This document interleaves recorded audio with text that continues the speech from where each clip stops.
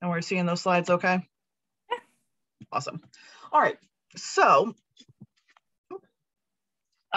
just a moment, I'm going to hand it over to Allison, our guest speaker for tonight. But if you haven't heard much about our New Jersey Student Climate Challenge, I have a quick few background pieces of information. So the challenge is geared for students in grades 6 through 12 at public schools in the state of New Jersey. We're hoping that under the guidance of the wonderful teachers listening to this call, you will be working with your students in teams of 2 to 12-ish.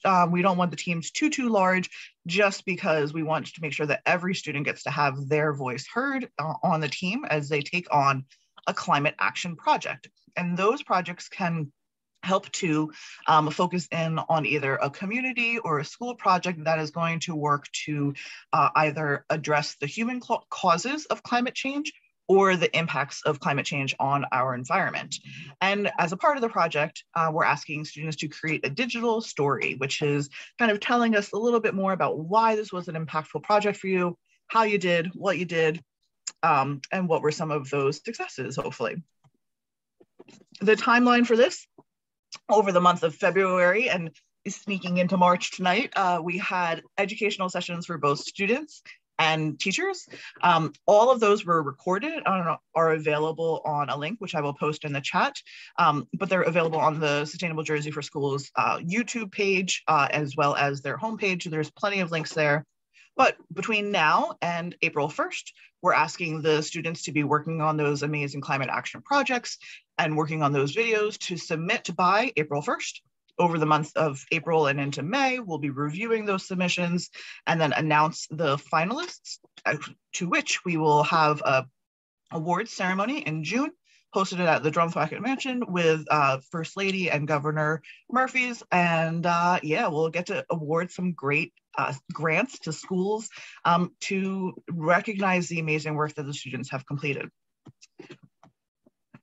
And without any further ado, I will gladly hand things over to Allison.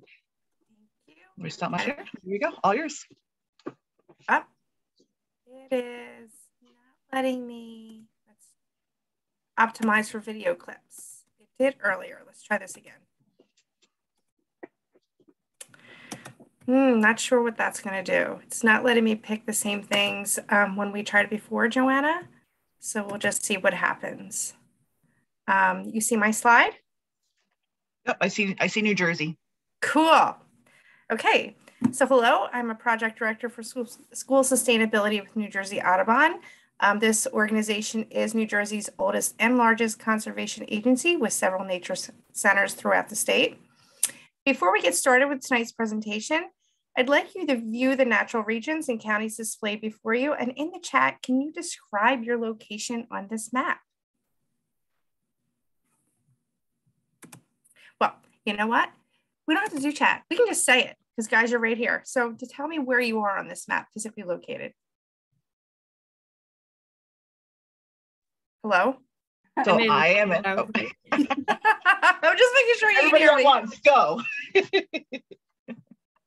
I'm in the intercoastal plain, but I grew up in Piedmont into the Highlands, and most recently lived both in kind of maybe the Pine Barrens, but also Piedmont. So I've been up and down the state of New Jersey over the past 10 years. Okay. Joanna, what about you? So I'm in the intercoastal plain. I'm in Gloucester County. Oh, you're by me. Nice. What town in Gloucester County? Elk Township. Oh, I'm in Washington Township. Wow, very cool. Close. My sister lives in Washington Township. Very nice. Your aunt. Oh yeah, Paisley, where are you? Does she see where she is? Right here, Paige. We're in the Gloucester County intercoastal plain where it's purple. We're in the purple. Where are you? I'm in Middlesex County in the intercoastal plain, and I've been here my whole life. And then Dale's all the way at the bottom in Cape May. But I used to be in Morris County up in the Highlands. Another person who's gone across the state. Very cool. So welcome, my name is Allison Mulch, and this map of New Jersey represents our home, our shared home. Tonight, I'm going to be talking about protecting New Jersey's habitats from climate change through student action. And I'm here to talk to you about how students and people like you and me are coming together in their schools and communities to address an important challenge of our time. The issue is climate change. Increasingly, people are recognizing our shared responsibility to take action to protect our natural habitats and resources and address the causes of climate change. The DEP, New Jersey's Department of Environmental Protection, they created their first report on climate change, which was published over the summer of 2020, summarizing the current state of knowledge with data that makes indisputable New Jersey's vulnerability to climate change. The report identifies and presents the best available science and existing data regarding the current and anticipated environmental effects of climate change. Exploring data from this report, you're going to learn the impacts of climate change on New Jersey's ecosystems, how to integrate New Jersey's specific information into lessons, and some resources are going to be available to assist. As atmospheric levels of carbon dioxide and other greenhouse gases increase, New Jersey will experience significant direct and secondary changes to its environment. These include increases in temperature, variability of precipitation frequency and intensity of storms, sea level rise, ocean acidification, and associated impacts to ecological systems and natural resources shown here. So we're going to talk about each of these a bit: air quality, water resources, agriculture, forests, wetlands, terrestrial carbon sequestration systems, freshwater systems, marine systems, and algal blooms. Algal blooms, I was told that's how to pronounce it today. So each of you, what can you tell me a little bit when you look at this graph? What are you seeing here? I'm seeing an upward trend in average temperature, at least that's what it looks like to me. Yes, New Jersey is warming, and it's warming faster than the rest of the Northeast region and the world.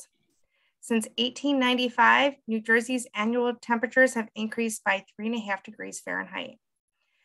Unprecedented warming is projected for the 21st century, with average annual temps increasing between 4.1 and 5.7 degrees by the year 2050.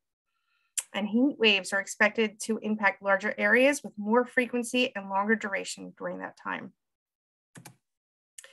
That might seem bad, and you're going to hear some more dense information in the following presentation. But before packing your bags, know that your students can take actions to reduce the impacts predicted in the report and shown in the following slides.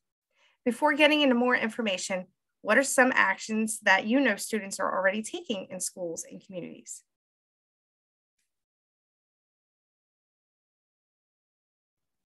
Doesn't have to be your schools. How about some Sustainable Jersey schools? What do you know they're doing? Well, I know some of the action projects that were submitted last year for the New Jersey Student Climate Challenge. Students really resonated around the idea of going either meatless or eating less meat in their diets, which was a kind of a different one. I'm really excited to hopefully see some anti-idling projects come in, because I think that's an easy kind of awareness campaign that would be really awesome as well. Fantastic. That would be great to see.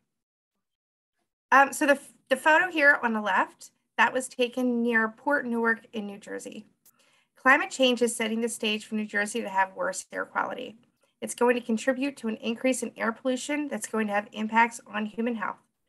Ozone pollution has been described as sunburn for the lungs, and it can be life-threatening for the roughly 1 million New Jerseyans diagnosed with asthma or chronic obstructive pulmonary disease.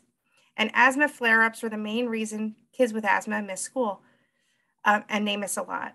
The CDC says that about 13 million school days are missed each year because of kids with asthma.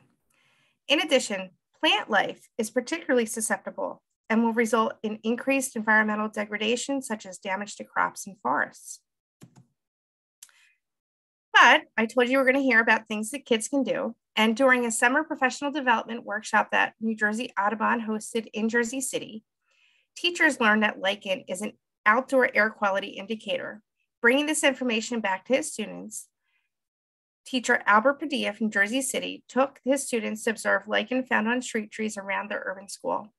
Student inquiries furthered their investigation of air quality to inside their school, looking for molds and other allergens, as well as finding that smog was entering their windows from idling school buses. Their solution was to create air filters for their windows using recycled materials, which they tested for effectiveness. Next, they tackled that school bus issue that you just talked about with some anti-idling campaigns. I think you'll like this next student example as well. These are some things that we realize people experience in our school, and that also correlates with bad indoor air quality. We did contact air sampling to test what was going on in the hallways to cause the crisis. For the corner of the hallway between lockers, there's a large amount of mold here, and there's also a significant amount of mold in several spots. So our plan is to remove the carpets from the first floor hallway, as well as the second floor and basement level, and install high-hanging planters to improve the indoor air quality. During quarantine, Leonia's custodial staff continued with the students' plans for removal of the carpets and tile installation. So that was quite impressive. Pictured here is Stoke State Forest. New Jersey will put a greater demand on its water supplies as human populations, forests, wetlands, and wildlife require more water in warmer temperatures.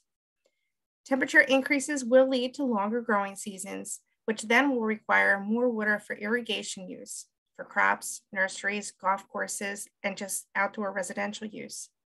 Increased temperatures will also result in New Jersey experiencing higher winter stream flows due to more winter rain and a reduction in snow accumulation. Reduced winter snow accumulation may ultimately lead to reduced snowmelt and lower spring stream flows. New Jersey's water quality will be impaired as extreme precipitation events increase runoff, bringing excess sediment and contaminants to New Jersey streams.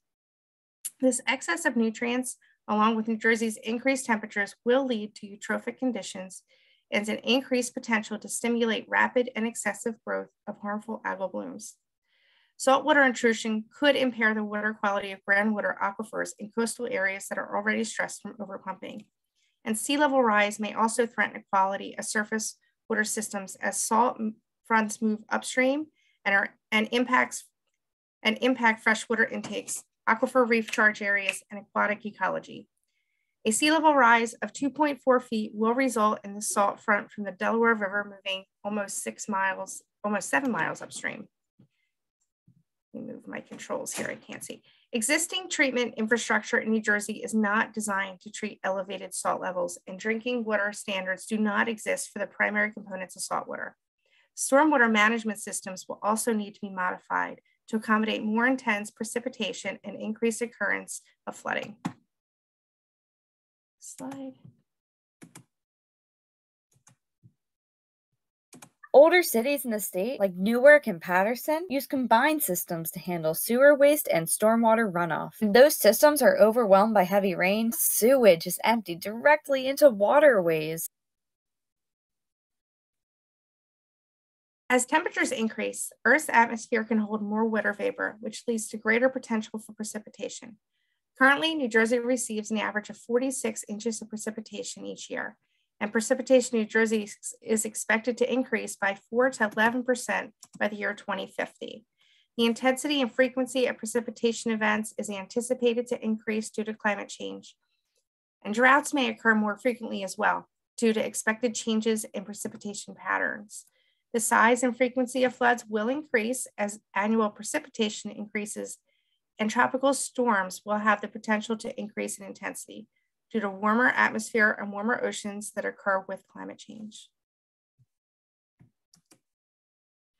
On the left, students at a school green fair, they demonstrated how native plants can act as filters and do a better job holding on to water and soil with their longer root systems.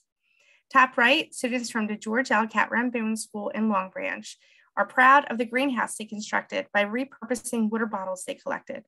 And on the bottom right, students created an activity, not that one. On the bottom right, students from Frog Pond Elementary School installed rain gardens using native plants and added stormwater drainage systems in their courtyard. Sea levels are rising in New Jersey at roughly twice the global average. By 2050, there's a 50% chance that sea level rise will meet or exceed 1.4 feet to 2.1 feet, and those levels increased to almost 5 feet by the end of the century. Places like Atlantic City are increasingly threatened by sunny day flooding, with water levels now high enough that it only takes a high tide for the bay to spill into neighborhoods. It's very likely that Atlantic City will experience sunny day flooding 95 days per year, and that could go up to 355 days per year by the year 2100. Pictured on top are students from Marine Academy of Science and Technology. They were planting sea beach amaranth, which is vital for dune formation and sets seed when it dies. Sandy Hook had large, well-developed dune systems to protect the area until Superstorm Sandy washed those dunes along with all the seeds inward. And so the same sand had to be replaced in hopes of retrieving some of those seeds. But the populations, they only come back at about 50%, and it was a real concern to the students. So they researched this problem and installed plugs to help stabilize the existing dunes. New Jersey's agriculture sector may be impacted by longer growing seasons, wetter conditions in early season, delayed spring plantings, warmer and drier conditions mid-season, and an increased need for irrigation to sustain the health of the crops, pasture land, and livestock. The productivity of New Jersey's dairy cows is predicted to reduce, resulting in loss of the industry.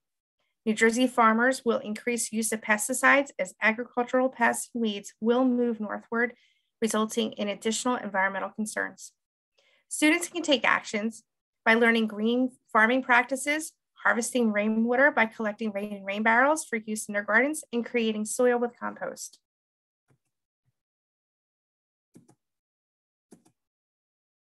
New Jersey is the garden state and is recognized for its blueberry and cranberry crops, which need colder winter temperatures to produce fruit for the following spring. Farmers in New Jersey have already noted a shift in crop productivity. It'll be really dry for quite a while, and then all of a sudden, it seems like all the rain will come at once. We transplanted 5 miles of potatoes. That night, it rained 5 inches. So when we went to the farm the next day, our potato field was then a pond. There was actually ducks swimming in it. We lost 80% of our potato crop that year because of the 5 inches that it rained.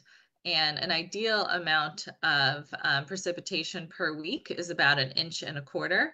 So it rained in just a few hours, a month's worth of rain. We can start to mitigate climate change by taking individual action at home and school. Students can be seen here testing out farming techniques, learning about the importance of native plants and habitats, learning about sustainable agriculture practices, and how to create and maintain healthy soil. I'll just mention that you saw pictured there, that was Maura Sweeter. She was New Jersey Audubon Sustainability Ambassador last year from Stockton. So I'm excited that I was able to use her. She created all these videos. So forests are likely to be stressed by instances of drought and expanded range of pests. This stress is expected to be amplified by the non-climate stressors that forests already face from human decisions. The moisture tolerant species like maples in New Jersey's forests will be stressed by rising temperatures, where the drought tolerant species like oaks and pines will be better suited for the impacts of climate change. Pest species are expected to take advantage of warmer temperatures and disperse into forests that had not before experienced the pressures of those pests. Increasing temperatures with less frost events are extending the habitat for pests like the southern pine beetle. The beetles invade the tree's main stem. Thousands of pairs may attack and kill a single tree. New Jersey's pine forests are at risk.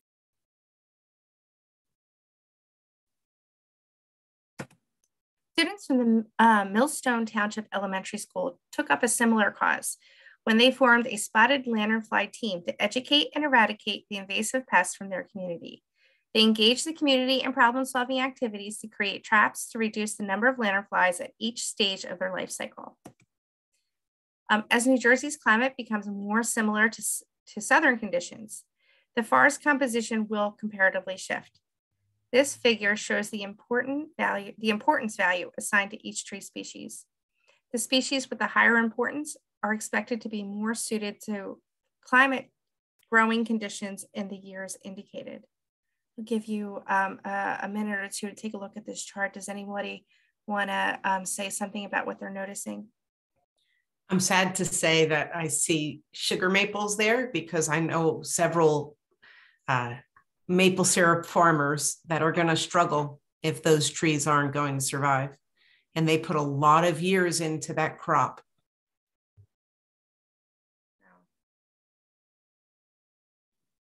Interesting for me because I live in Cape May County.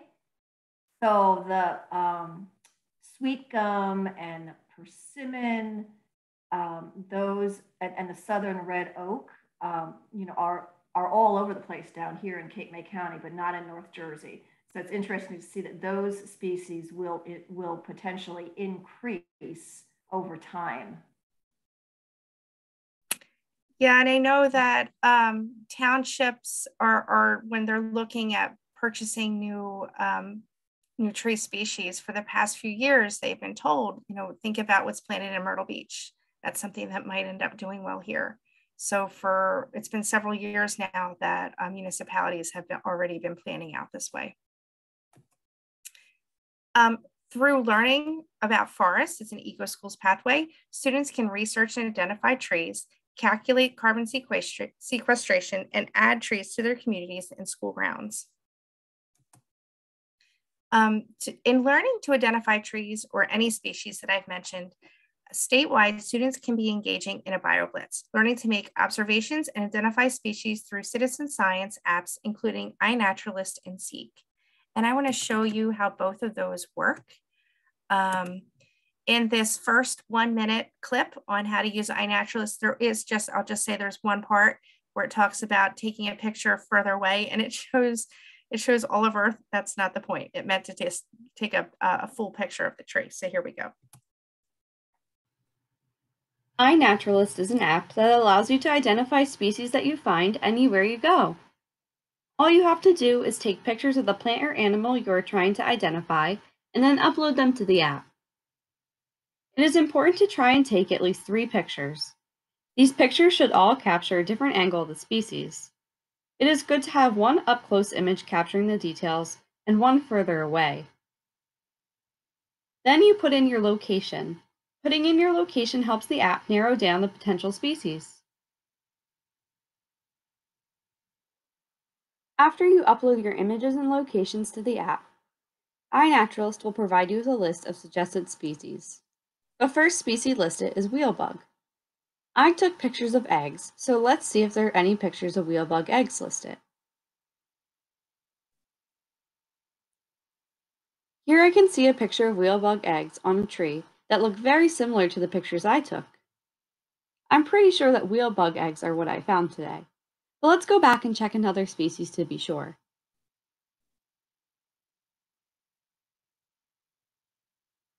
Here I can see another picture of eggs, but the wheelbug eggs definitely match my images more closely. So I'll upload them to iNaturalist. In a few hours or a few days, someone who's verified on the app can confirm my findings. Great, and I will show you, here's a second app that is more enjoyed by elementary school and middle school students. I do see even some high school teachers who prefer this app to the other one as well.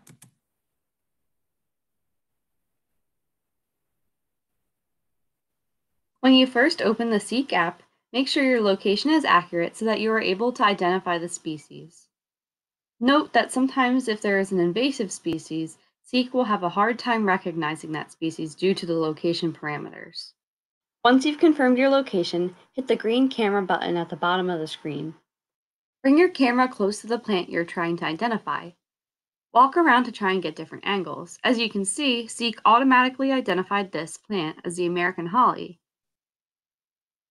And since I already cited the species, it's saying that I recited it. And if you look on the Seek app, you can find out more information about the plant that was identified. Seek is great to instantly identify plants, but sometimes Seek has a hard time identifying the plant that you're looking at specifically. As you can see, I'm maneuvering my camera to get different angles, and in a second I'll step back and take a look at the whole plant to try to give Seek a better angle. Unfortunately, it's not able to identify the specific species, and this would be an example of a time when it's good to take a few close-up pictures and upload them to iNaturalist. Pictured here are the Meadowlands of Sea Caucasus. High salt marsh is shifting to middle and low marsh as habitats are regularly flooded and giving way to species that are more resilient to sea level rise. The result is the expected loss of habitat for species like the red mussels and crabs, and the eventual conversion of marsh habitat to mudflats and open water. Saltwater inundation has already caused New Jersey to experience ghost forests or stands of dead trees surrounded by transitional marshes. Ghost forests develop when trees begin to take in salt water due to sea level rise, and they slowly start to die. The Atlantic white cedar, it's a globally rare species, and it's one of the trees that has been directly impacted by rising sea level. Pictured here are students from the Cape May Vocational School. The bridge they stand on is normally used to reach their boat dock from a pathway through the marsh behind their school. Access to the bridge is increasingly cut off from elevated water levels. Students learn that tidal marshes provide a host of valuable functions to communities, protecting from some of the forces of coastal storms, acting as a frontline buffer, and provide absorption and storage of carbon. As all plants do, wetland plants take up or sequester carbon dioxide from the air and use it to grow, to make more stems and leaves, roots and rhizomes, flowers and seeds. As these plant parts die, they are slowly and continually buried. This plant matter remains underground as peat, which is comprised of carbon that living plants remove from the carbon dioxide, the most significant greenhouse gas. As long as the peat remains saturated, as it is in tidal wetland, the carbon remains stored underground. Because tidal marshes store more carbon than they emit, protecting and restoring them are important tools for mitigating global warming and, by extension, slowing sea level rise. New evidence has emerged that even living shoreline projects constructed primarily to reduce erosion using native marsh plants have carbon storage benefits. Since a portion of Cape May Votech school grounds are identified as wetland habitat, students studied the changes occurring by creating a baseline environmental audit for the wetlands environment, making observations and collecting data at local wetlands, monitoring the system through citizen science, and creating a wetlands field guide. They also did a project, They also did a project with their engineering students to create a floating walkway. I don't know if they created it yet, but they came up with the ideas. They looked at different materials. So that project, along with several others, they are all documented as examples in a joint publication that New Jersey Audubon worked on with the New Jersey's Department of Environmental Protection.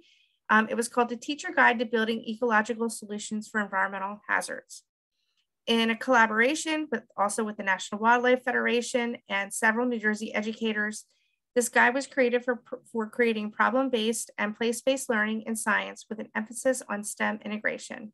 It was based on EcoSchool's 7-step framework, and students conducted environmental audits, collected baseline data, and created action plans and became empowered to implement the solutions.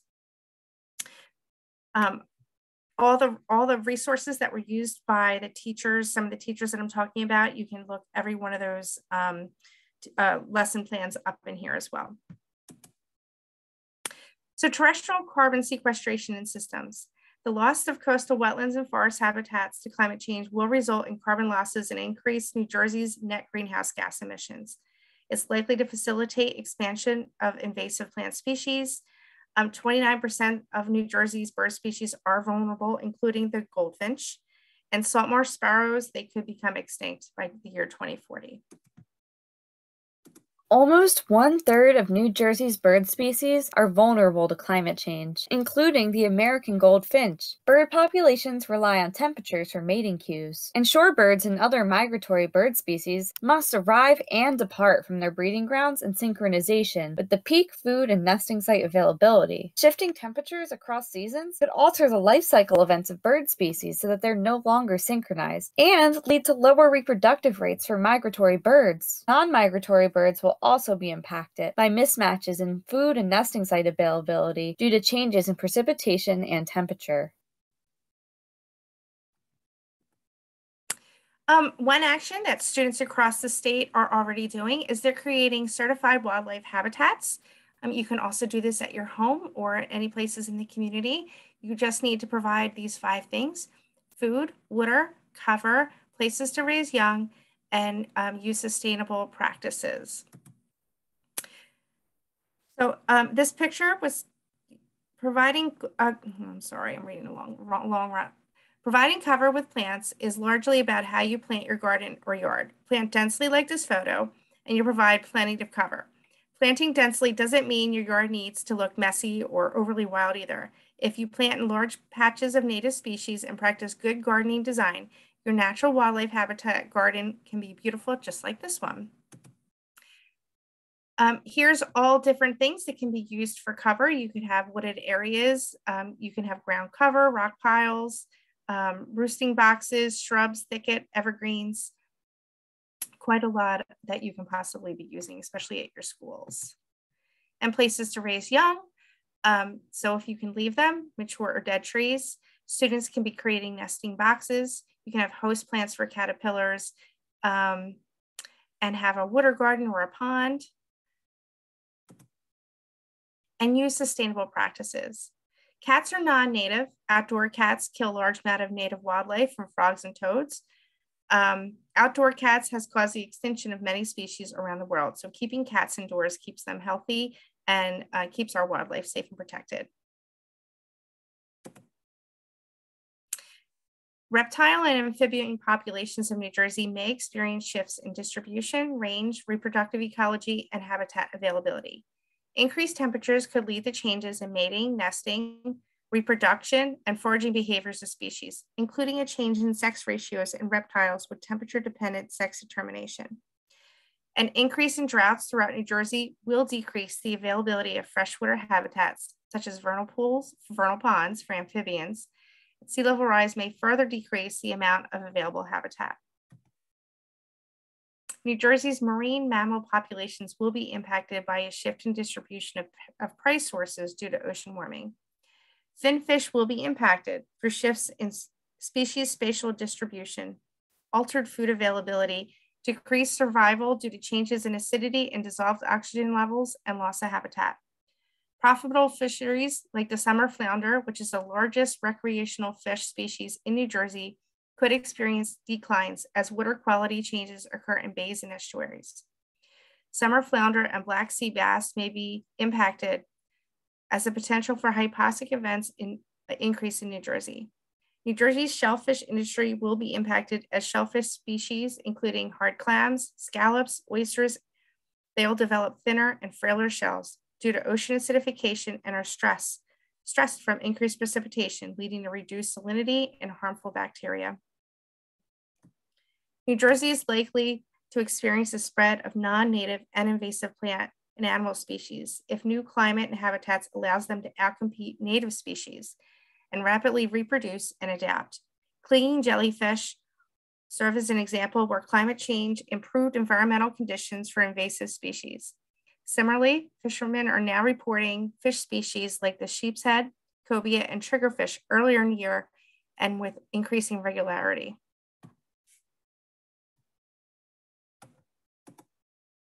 Harmful algal blooms may also increase as changes to precipitation patterns lead to increased surface water nutrients and eutrophic conditions that favor rapid and excessive growth for blooms.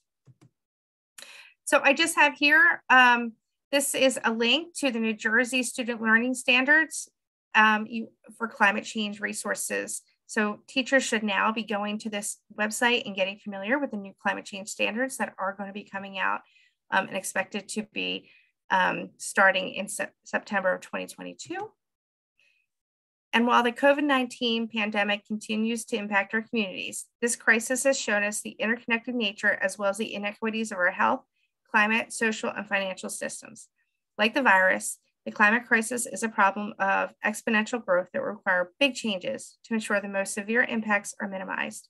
A key component will be education that supports all aspects of building a more resilient, equitable, and sustainable future. Eco Schools USA challenges students to think creatively and critically about environmental, health, sustainability problems in their schools and community and become empowered to develop place-based solutions. I'm going to stop sharing. that's my presentation. If you guys have any questions, any thoughts.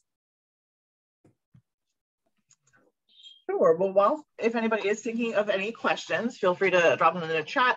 I'm going to do just a quick kind of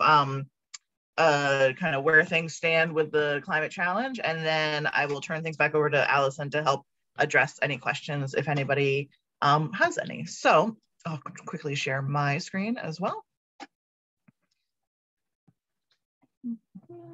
There we go. All right, and so as you can see from this wide array of sessions that we held for students, actually a number of the topics that Allison was talking about and referring to have direct connections to some of these sessions that we had experts from across the state of New Jersey give lots more details, from everything about thinking about food waste and how that contributes to climate change and how we can avoid food waste in our homes, in our schools, in our communities, to thinking about tree planting and native planting of native plants and how that helps with climate resilience, to thinking about saving energy and energy efficiency at your school, but also speaking out and getting your voice heard and kind of creating those awareness campaigns so that you're not only bringing new information for your own knowledge, but also for those around you as well, and how you can really broaden your impact to take action on the climate crisis. So all of these sessions are available, the recordings are available at the website. I will drop the bit.ly link in the chat once more. And we also had, tonight is our 5th and final professional development that we held for teachers over the past month. Everything from kind of like thinking about how to participate in the New Jersey Student Climate Challenge, to thinking about bringing more climate change, even a deeper dive to that website that Allison referred to at the very end about from the New Jersey Department of Ed. Kind of both the igniting change in your classroom and integrating climate change into your curricula were 2 deep dives into thinking about 2 fantastic websites for educational resources related to climate change and taking climate action, which are Subject to Climate and the Clean Network. Their resources that are widely available, as well as the many resources that are now linked through the New Jersey Department of Education. I did drop that link into the chat. So lots of great resources out there from the recordings of all of our past sessions. Additionally, on the bit.ly link, there are teachers' guides, students' guides, lots of resources for helping you to think about how to guide students through this process and to take action on the many critical problems that we're facing, environmental issues that we're facing as a result of climate change, and kind of some of the positive actions that students working together can take. And then just my if you are watching this, teachers, please register at the bit.ly link. I will drop in the chat. But what that does, it doesn't commit you to submitting a student submission, but it does help us to keep you in the loop about, you know, if there's changes, new resources become available, so on and so forth. And then finally, there's the bit.ly link, but I will drop it in the chat as well. Our socials, email to contact us if you have any questions. I will leave that up for just a moment, but, and then I will drop my screen share so that we can see each other. And if anybody has any questions for Allison, or, there we go. Let me just drop the bit.ly in the chat, and then my question for you, Allison, if nobody else has a question. Well, it's just us, so. Comment. Sure, Dale, go ahead. You can take first dibs. Yeah, that was really great, Allison. Thank you so much. I mean, it really, it laid out a lot of content, a lot of information, but also a lot of ways for us as teachers to get our students involved in things.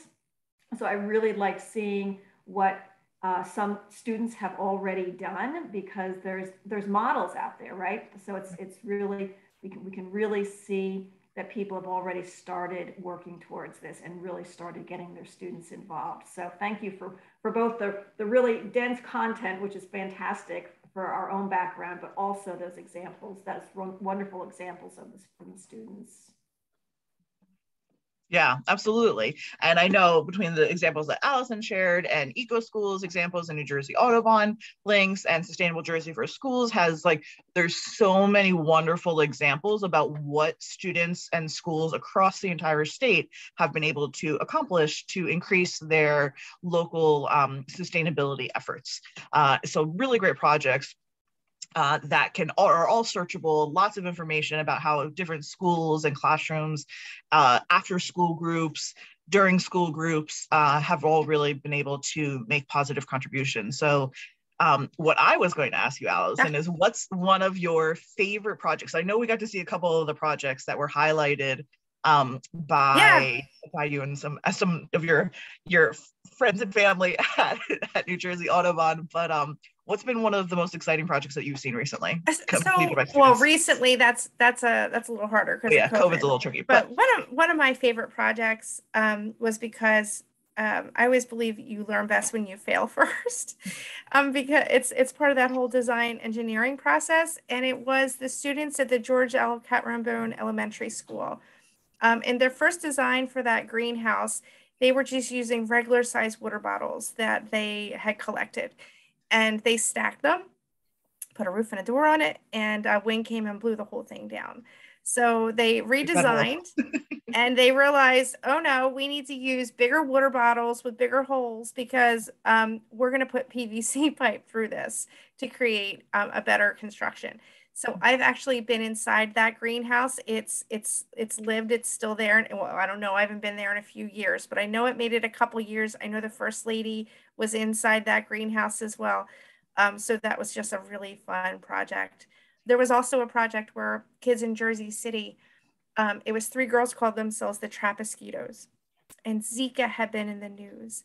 And they were worried with warmer temperatures from climate change that that species would migrate its way up and be a problem here in New Jersey. So they decided to come up with a design for trapping mosquitoes. It's the CO2 that we're breathing out that they're attracted to, but they can get that same result from rotting fruit. So they put rotting fruit in the bottom and created a trap, a floating trap that was able to then draw in mosquitoes from holes they put in a PVC pipe, and the mosquitoes would go down to that CO2 and not be able to come back up. The girls just kept making a better design and a better design, because then they attached fans to extend the range that was drawing in these mosquitoes. And then they said, oh, well, we need a solar panel so that we're not using electricity in our design. And then they took it to the top of that learning pyramid. They taught other students how to recreate that design. So it was just an excellent example. Extremely creative teachers. They were using a reservoir that was no longer being used for the city's drinking water across the street as their extended learning, outdoor learning classroom. So just a really fantastic project. Great kids. Yeah, that's awesome. Yeah, so many different ways of kind of bringing it into the classroom, but yeah, no, I agree that that iterative process of like how far can things go wrong, but you learn so much through those steps and through that productive failure that is good to experience sometimes. And we can't get it right the first time. It's not fun. Those girls were middle school girls, and to hear them speak, they were so proud of their design and could speak so well to what they had accomplished. And that's all because of that learning, that repeating design, that they kept having to revisit, question themselves. So that's why I'm involved with this work. It's all about great education. So love to see what other kids can do. Great. Well, thank you so much. We appreciate all of the fantastic information you were able to share with us tonight. I'm sure it will be very useful to teachers to thinking about the scope of the impacts that we're going to be experiencing as a result of climate change here in the state of New Jersey, but also thinking about what we can do about it. So thank you so much. Have a great night, everyone. Take care. Thank you. Good night. Thank you. Good night, everyone.